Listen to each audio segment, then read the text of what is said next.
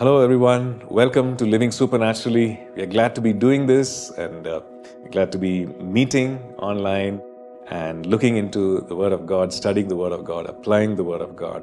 God's Word is so powerful. God's Word, in fact, gives us faith.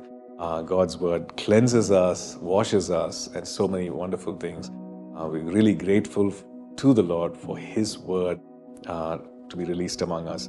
Yes, and as disciples of the Lord Jesus, it is also a joy and privilege to walk in His way and to minister just like the way the Lord Jesus did. In fact, He's looking to us and He says in John chapter 14, we see that the Lord saying that, yes, the works that I do, they will do also, you will do also, and greater works than these. So as we minister and as we share the gospel and minister, we do it with power, with Holy Ghost power, with the power of the Holy Spirit. And there are many ways by which healing is ministered. And one such way is through the healing anointing. Okay, when we look at the word anointing, it means the presence and power of the Holy Spirit. The presence and power of the Holy Spirit. So the anointing empowers a person.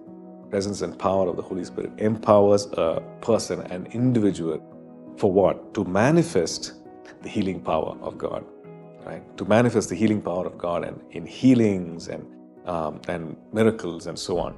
The anointing can also be present over a gathering, over a group of people, and we see that in the way the Lord Jesus ministered, we see that the power of the Lord was present to heal them all.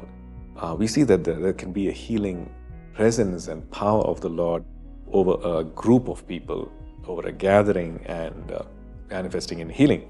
So the Lord Jesus, whatever He did, He ministered by the power of the Holy Spirit.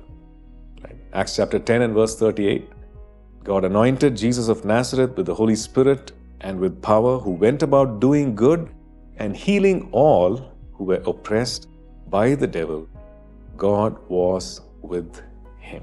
So how did He do it? He did it by the power of the Holy Spirit. He did it by the presence and power of the Holy Spirit. Now, this healing anointing is the presence of and power of the Holy Spirit to bring about healing. Right? And as the presence and the power of the Holy Spirit to bring about healing was with Jesus, because of the Holy Spirit, so also with us, because we have been baptized with the Holy Spirit and we have been filled with the Holy Spirit. And in fact, the way we walk just like Jesus did is only because of the power of the Holy Spirit. So He wants to do this. The question is, do we want to? Do we want to walk the way He did? Do we want to minister the way He did? Right? So the first thing we must do is to desire. 1 Corinthians 14 talks about how we need to pursue love and desire spiritual gifts, and in the same way desire the power and the presence of the Lord.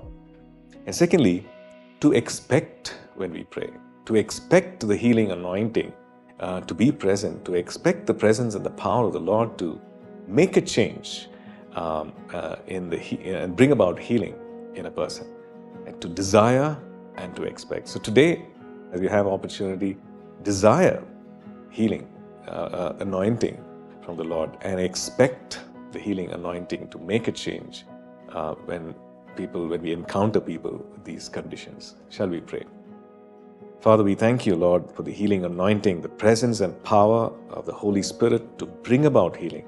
And Lord, we pray that we thank You that You have anointed us with Your Holy Spirit. You have baptized us with Your Holy Spirit. And it is Your desire that we do the things that You did and even greater things.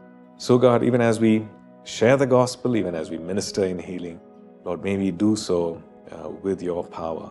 And I pray that You would move in power and cause bodies to be healed and minds to be set free, God. We thank You. In Jesus' name we pray. Amen. Thank you for tuning in to Living Supernaturally. For more resources to strengthen your spiritual walk, please visit apcwo.org.